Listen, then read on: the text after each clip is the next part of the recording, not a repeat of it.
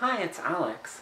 Today I want to talk about sexuality and about ways of expressing and acting on your sexuality, and how I've come to a very different way of thinking about sex and sexuality than I see depicted in the mainstream. The main way I see sexuality depicted in society is this thing of like desire and wanting to get something. So the idea is that you feel attraction to someone, and that creates this sort of desire to have some sort of connection with that person. And the general way of thinking about it is this thing that you get something. And if you listen to the language that people use when they talk about this stuff, you hear that, like people talking about like getting some action, or like getting laid, all sorts of language like that. And I really don't like this paradigm for thinking about sexuality and experiencing sexuality. And I think that this paradigm is related to a lot of problems in our society, including serious problems like sexual assault and rape, and other just generally unsavory dynamics, things like sexual harassment.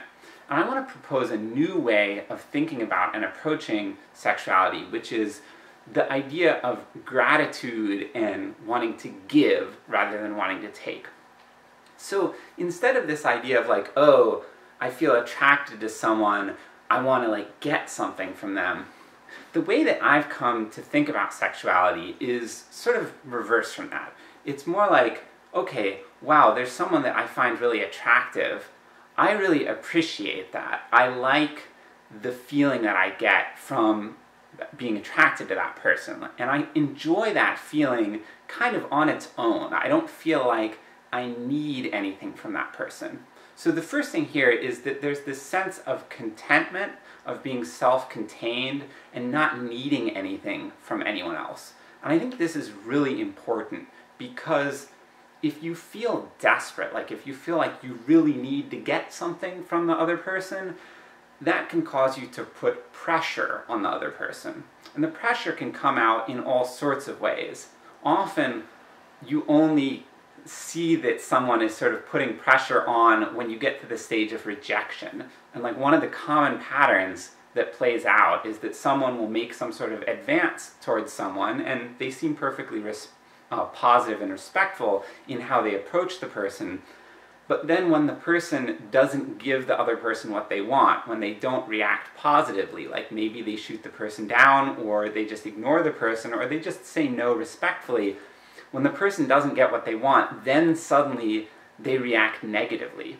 And I see this sort of behavior on dating sites all the time, especially with men directing it at women, but it can go both ways. It can happen with people of any gender. I see that someone will be like, oh wow, you're so attractive, blah blah blah, and then the person isn't interested, and then they're like, oh, you stupid, ugly bitch, blah blah blah, and they start insulting the person. I'm like, that comes across as really insincere.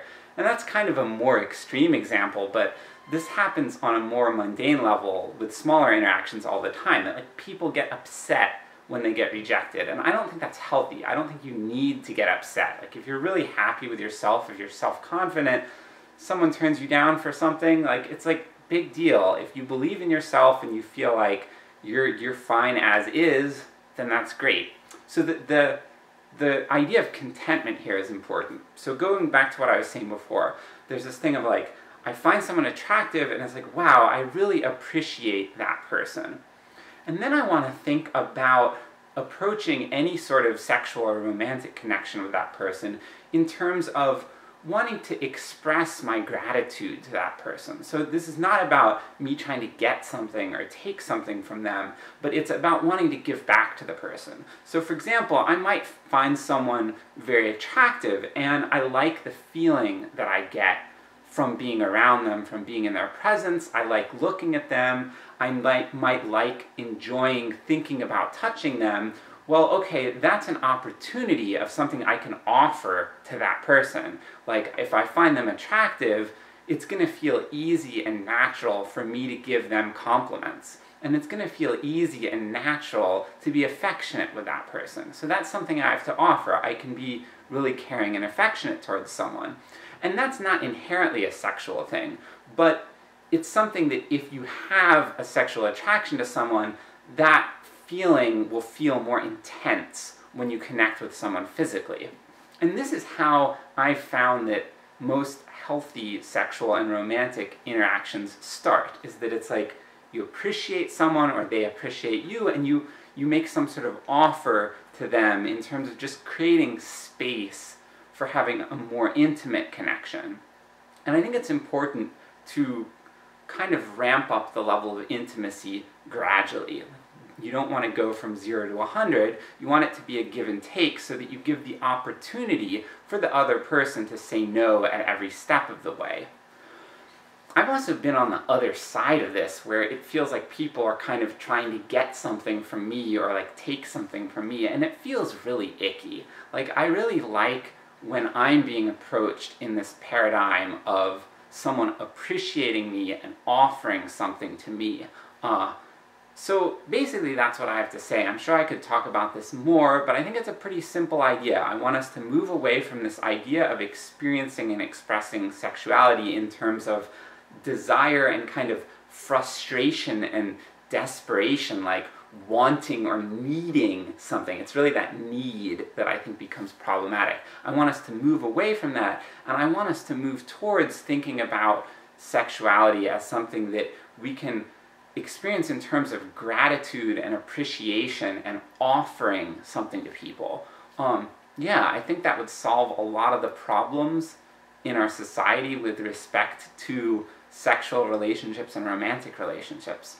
Yeah, thank you.